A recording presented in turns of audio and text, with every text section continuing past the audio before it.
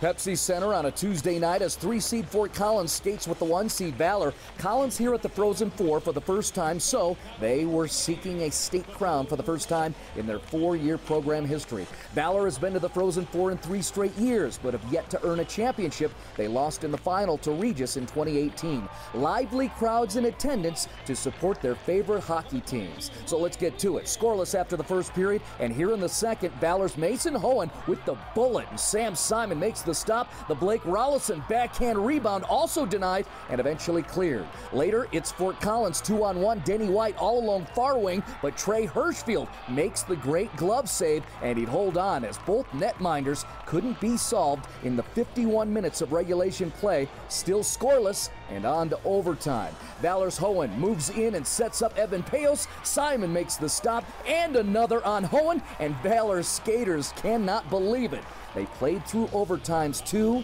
and 3, and yes, to a 4th extra session. Valor on the attack again. Ryder Price sealed off near side. The Noah Fekete rebound. Simon stops it, and watch as Fekete wheels around for another shot, and Sam Simon is a wall again and keeps it scoreless.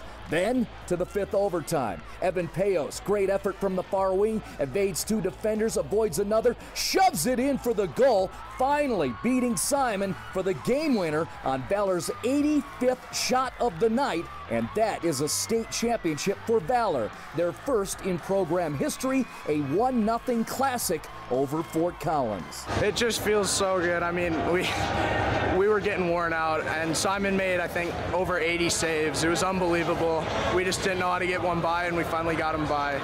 So we're just so happy to win. We're all exhausted, and we're just going to go celebrate. I've worked, I know all the seniors. I've only played here for 3 years, but we've worked with this whole time to try to get to this moment and finally get it. It's undescribable.